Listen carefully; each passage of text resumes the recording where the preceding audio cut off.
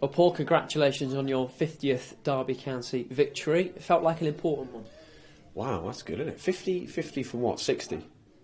No, I'm joking. Someone's going to hate me for that. No, good. Big win.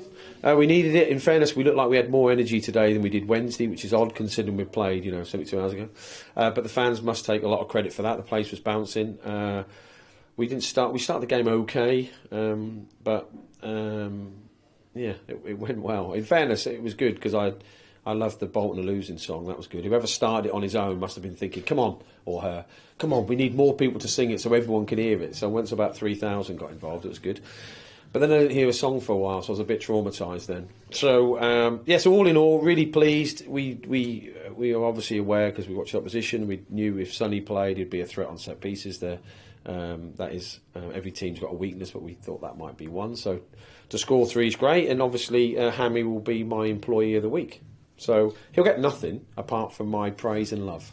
So yeah, really good, and we could have scored more, and I don't really think Joe had a great deal to do, but until you get the second or third goal, it feels a bit like edgy as always. But a good win on a nice sunny day in front of a full house. So a really good Saturday for us. Not to give too much credit to your first team coach, Matt Hampshire, no, but I don't like to. You often talk about the importance of set pieces, and we saw it today. Yeah, and no one cares. I mean, I've watched a lot of football, obviously, as we all have. But I watched Leeds didn't win at home. Leicester couldn't win at Plymouth last night. The teams at the top, it's difficult. It's difficult to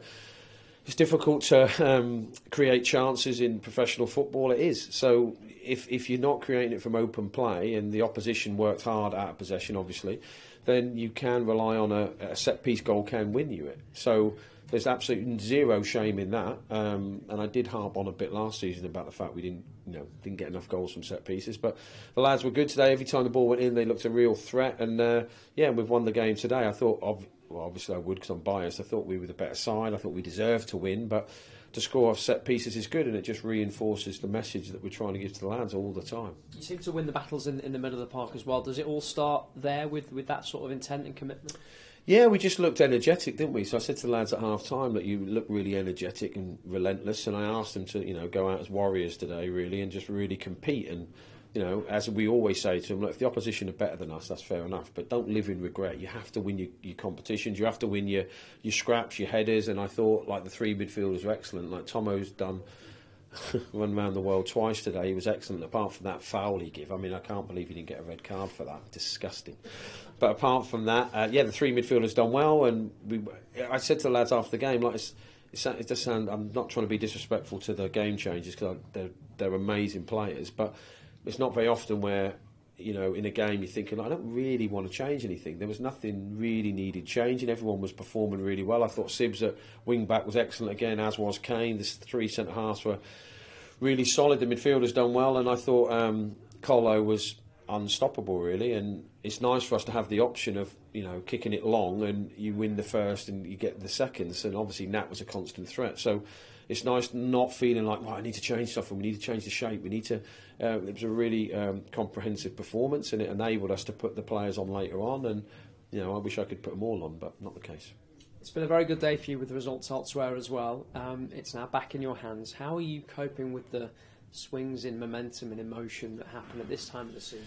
Yes, well, I mean, obviously I'm in my 50s, so I've seen it a few times. You just got to roll with it, really. Like if we'd have lost today and it would have been disappointed, I'd have still been, okay, well, the game's over now, there's no point crying about it. Like, just go to the next game. So it does get... I'm not saying that I came today, full of beans. I do understand the importance, but as do the lads. And you want them to play knowing the importance, but not too much. And I thought... Like I said loads of times at Wickham, I felt like we played like it was too much. We need that goal. So, it will obviously take swings. We haven't done anything. We haven't achieved anything. We just got a bit closer to where we want to be. So it's nice to have it back in our own hands. Obviously Peterborough's result as well is a boost. That sounds awful to Peterborough, but so good. So what I'll do is tonight or tomorrow I'll watch RamsTV, and you're talking about it with Bucko, because it's not Shawnee Barker, is it? So I'm looking forward to Bucko, and you'll say, I'll show you the league at the end, because you always say that. Well, yeah, I like that bit. So what I'll do is I'll watch my interview to make sure I haven't sworn, so my mum doesn't tell me off, and then you'll go, oh, well, look at the table later on. I'll be like, I can't wait for the table. So I won't even look at it before I watch it. Maybe we'll show it at the start, just for you. No, you won't though. You won't. So what are you lying for? You won't.